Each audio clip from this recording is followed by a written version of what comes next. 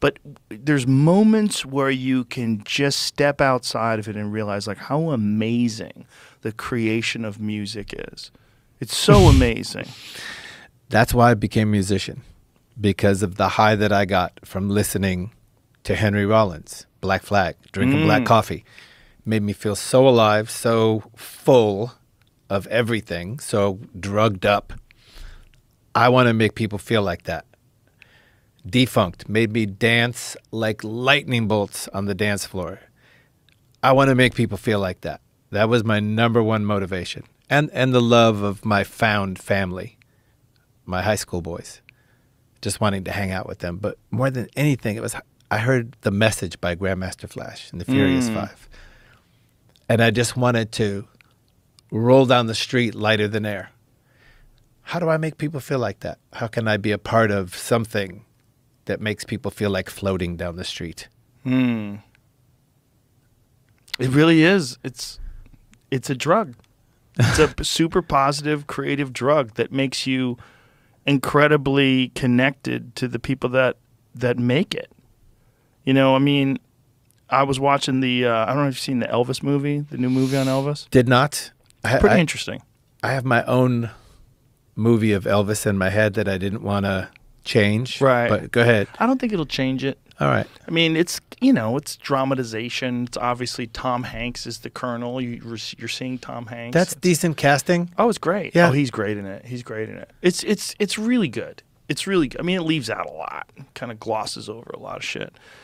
But you realize that the reaction that these people are having to his music, it's like, and everybody's like, what the fuck is going on?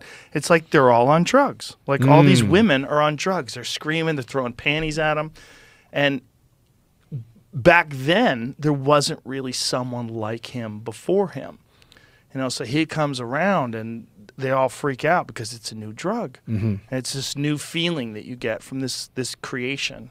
This, you know, combination of artists and music and sounds delivered by this one guy.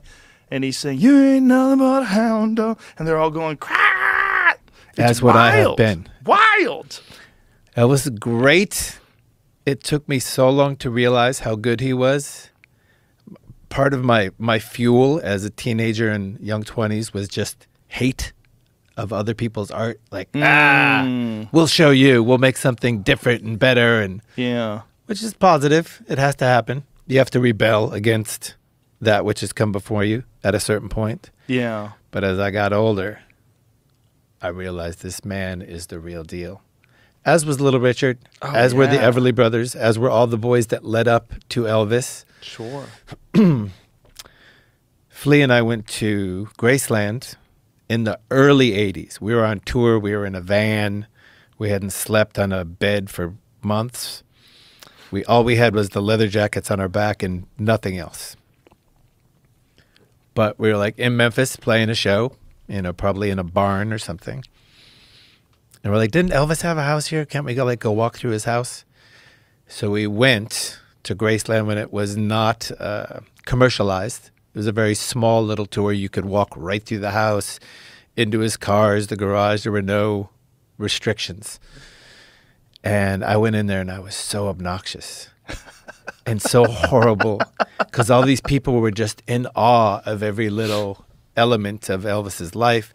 I was like, isn't this where he took a shit on the toilet and like OD'd on pills? And because I was just a little idiotic punk rocker who had no broader sense of greatness and how people might be relating to this guy. Yeah. It's just a stupid little memory I feel embarrassed about, but that's who I was at the time. Well, that's so normal for young artists to hate on art that they think is uncool or commercial or derivative. Like, that was the knock on Elvis. He was derivative of black culture. But what's he going to do? That's what he likes. You know, he's like, he's affected and influenced by those people, and he's creating his own music. Like, what is he supposed to do? Not do it? Obviously, people loved it. It was amazing.